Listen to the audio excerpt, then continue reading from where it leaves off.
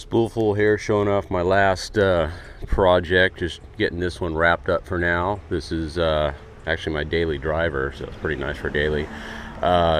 Truck's a 74 Chevy 3/4 ton. I've owned this thing 25 years. Yeah, it's a nice truck. I'm the second owner. This is put a lot of miles on this thing. It gets beat to heck, but just did a little restoration, cleaned some things up here. Some people buy a new truck every 20 years. I just kind of redo this one, so serves my needs. We did this in-house. Kind of had to fast track this one. It was about a 2-month little restoration. We didn't do paint on this. I did that about 10 years ago, but just went through kind of. Suspension hadn't been redone in a while. Really didn't do anything on the inside. I got a new steering wheel and we're getting the seat redone. But it's a big glass truck.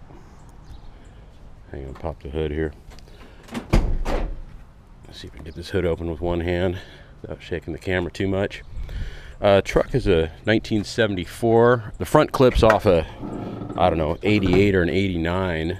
So the truck, living in California here, is smog exempt. I can do whatever the heck I want, and obviously I have. But little small block 383 stroker, puts out about 470 horsepower on the dyno, about the same on torque. Just got it fired up. Got the Edelbrock Proflo 4, their latest generation. Just put the Be Cool fans on there.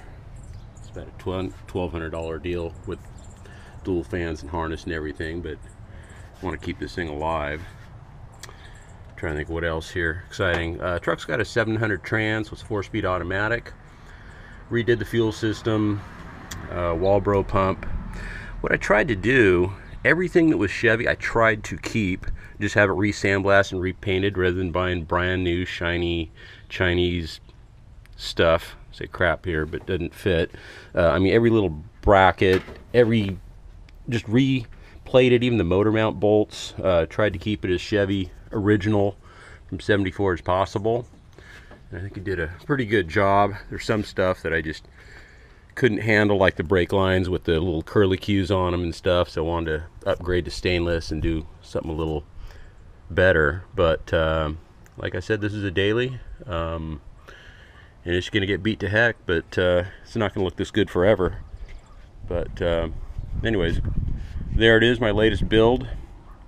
And yeah, I got plenty of projects lined up after this one, but there it is.